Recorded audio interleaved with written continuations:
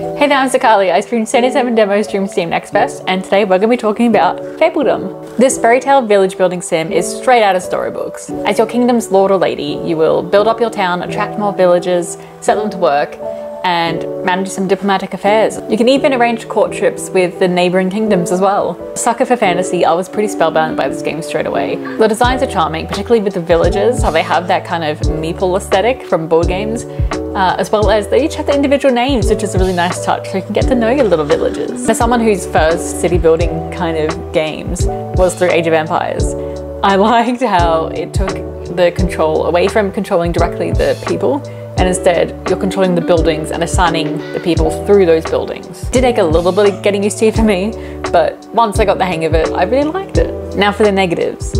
I did waste a lot of time accidentally thinking that the planks, instead of building from the sawmill, I thought that they were like chunks of like bars of iron. That's kind of on me for assuming that the progression path was going based on the mining rather than the lumbering. The other element that I'm disappointed with is the fact that there's not very much fantasy in the early stage of the game. By the looks of the screenshots and descriptions, it looks like we'll get a lot more fantasy buildings and fantasy encounters later on. But at the moment, all you get in the demo is just some flying pigs. And so that's kind of pretty lacking in terms of a fantasy-based, like fairy tale-based game. I'm still gonna give this one a 5 out of 5. I absolutely was thoroughly charmed by it and I want to play more. That was everything on Fabledom, but make sure you follow and check back in for even more Next Fest reviews. See ya!